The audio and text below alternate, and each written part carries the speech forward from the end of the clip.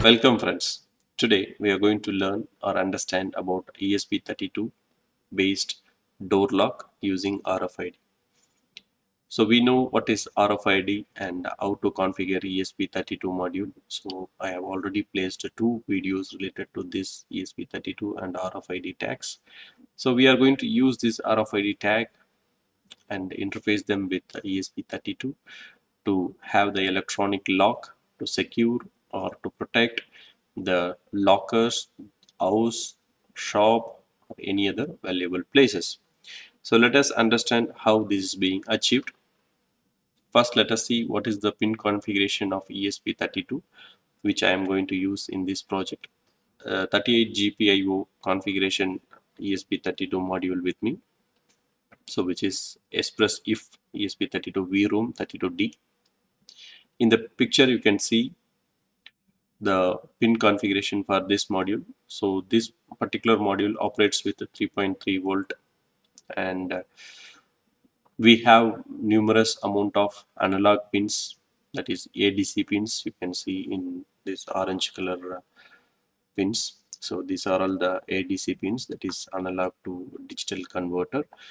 And then we are having here also ADC pins, and also we have DAC pins, digital to analog pins. So that means you can get analog signals and which will be read by the module as a digital using ADC, and we can produce the digital inputs, so which will be converted into analog outputs, which can be controlling the analog devices, which is also possible using this ESP32 module. So the ESP32 module has the Wi-Fi configuration as well, which we are not going to use in this particular application, but I have already explained you how to configure this and how to use this ESP32 module for uploading the data to the ThinkSpeak server in our previous video. If you have not watched, please watch that and try to understand how this Wi-Fi module is configured and it is used. So these are the materials which I require for doing this particular project. I have ESP32 module, RFID tag and receiver, and also I am going to have a relay, and I am going to have the lock, magnetic lock. So let us understand how this RFID module works. So the RFID module works basically with the 13.56 megahertz clock signals, and this is going to work with SPI as well as I2C communication, so which is nothing but serial peripheral interface, and I2C configuration is also supported by this. And we are going to use in this particular project SPI, so that is a serial peripheral interface. And about this SPI I2C, all these configurations and types of serial communications, I have explained it in another video, so which is also available in our channel. If you have any doubt about that, you can watch that video for understand what are the different type of serial interfaces available, how it differs from each other. You can understand from that. And this module works with a 3.3 volt signal electrical supply, and it takes almost 10 to 13 milliampere in standby, and while it is operating it takes around 13 to 26 milliampere current. So this inventory management, attendance system, access control system, so those were the few application for this RFID, so which also can be used for logs. So that is what we are going to do particularly today. So these are the pins for the RFID tag and receiver. So we have VCC pin, ground pin. So we will power this module with a 3.3 volt, and the reset pin, MOSI, MISO, uh, clock pin, and the data pin will be connected to the ESP32 for controlling this particular RFID tag. So these are the numbers. So the reset pin will be connected to D0, and MISO pin will be connected to 19th pin, MOSI pin will be connected to 23rd, and serial clock will be connected to 18, and then we have serial data pin which will be connected to 5th pin. How to configure this RFID module in our Arduino IDE? go to the library manager, and there you type this MFRC 522. Then you will get the modules available. So whatever the module you have purchased, so based on that, select this. So you can choose GitHub, or you can choose the other libraries whichever available. So based upon your hardware, you can choose this, and once you choose that, you can install that. Once you install this, then the library will be added to your IDE. Then you can choose the example programs and verify your RFID tag and receiver.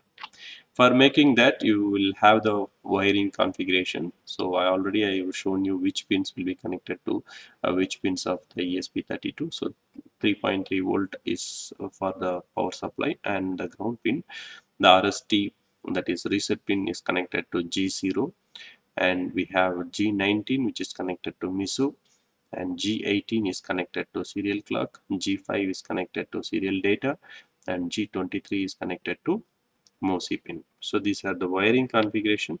So this reset pin and then the other pin can be configured, but you can see in the code actually. So the SDA pin and reset pin can be configured. So other two pins are fixed one, so don't try to change that one. So this is the wiring diagram or the implemented circuit.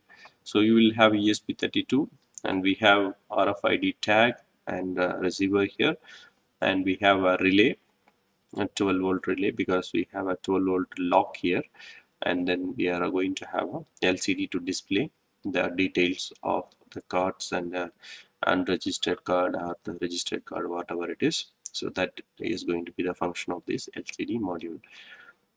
So this is the implemented circuit. So I have not put into a box or something like that. I just connected in the breadboard to demonstrate how this RFID tags and the system works for this one. So we can keep this into a box, and the box can be placed where you want to control the lock, and either it is a box or it is a door lock or whatever it is, you can use this lock for opening and closing the door, right?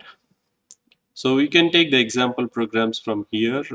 Once you install the library, from here you can take the examples, and you choose this MFRRC2, and you can take the example programs here, and after configuring the library and after connecting it to your ESP32, you can upload this program to the IDE and to your ESP32, and then you can check whether the program works properly or not. So let us take a sample program. So this is not the example program, so which is written by me here for checking this lock. So what is the code is all about? We have SPA, that is serial peripheral interface. As I told you, we are going to use this serial peripheral interface for the data communication. So I need to include the library for a serial peripheral interface, and I need to include the library of the RFID tag, and I need to define which pin will be used for reset and which pin will be used for SDA, that is a data pin. So MOSI and MISO pin is going to be connected to the pins which I have shown you earlier, so which cannot be changed as per this library. So you can change these pins, reset pin and SDA pin, as per your availability of the the pins in your controller. And then I am defining a lock pin here, so that is 27. So this can be any number, and the SDA pin and reset pin, that the pin numbers will be come to this particular function. Then white setup. In the setup, I am defining the lock as output. I am just initializing the serial communication here with the baud rate of 9600, and the SPI, serial peripheral interface, also I start the initialization. RFID, so this is the internal functions of this library, and serial. So I'm just displaying that RFID is ready. Then this is about the setup, and in the loop I need to read the card details first, then it is UID string. So each and every tag has its own UID. So this UID we need to read, and we need to compare it with the UID of the known. Suppose you have two cards, you will find out the UID for that cards, and you will compare that with the present card which is scanned in the this one. So if both matches, then you can do the particular work, or if it is not, if it doesn't match, then you have to say that the card is not registered or something like that, or the door lock will not open, something like that. So first you need to read the UID of the the card which you are scanning, or which you are keeping near to your RFID. So then this UID will be compared to the known UIDs of the tags. So if it is matching, then we will do the work which you need to do it. So first this part is reading the UID of the card which is being scanned, and here we are comparing that UID with the known UIDs. So I have two UIDs which is known for me. So, and these two UIDs I will compare with the cards which I am going to scan. So first, if this UID is this number, which has this number, so that means the door lock will close for 5 seconds, and then after that it will again it will actually open the door lock, and after 5 seconds again it will latch. Then if the another UID is this number, again the door can be opened for 5 seconds, and after that again it will latch. If it is the other card other than these two cards, then it will show as a unregistered user. So this is about the program breakup. The same program here with LCD, I have added a LCD, and the LCD function is to just to show that particular card. I have named the card here. Actually, you can see that the code is same, almost the same thing. So I have just included the LCD part here. In the setup I initialize the LCD, and then here I just put some lines for to show that welcome and RFID door lock, something like that. So which is not functionally going to make any difference. Apart from that, and in this area also, I just mentioned if it is this particular tag, so the serial communication will show that a serial port will show me that welcome Rajababu. In the LCD it will show the same thing. So this is what I have included. Okay, now you can see actually the code in the system. This is the code which I displayed in the presentation, and you can see in the serial monitor, based upon the tags which I scan for the RFID, you can see in the serial monitor it says welcome Rajababu. So that means this is the tag for named as Rajababu, and the second tag, it shows welcome bro. So this is I defined as this way.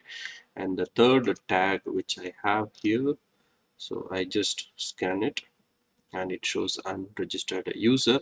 So that means this particular card is not registered. So that means I have these two tags which can be used for opening the door which is registered. So that means using these two tags I can open the door or close the door. Other card, whichever the card is there in this card, I cannot open the door. So in this way I can give the access for the required people, or so that they can securely keep their belongings and safeguard their valuable things. So the same thing is there in the video as well. I will uh, show the implemented system in the video. Hope the content is clear, and if you have any doubts, please let me know in the chat box. Thank you so much for watching. Try to implement and check the outputs. Thank you guys, thank you so much.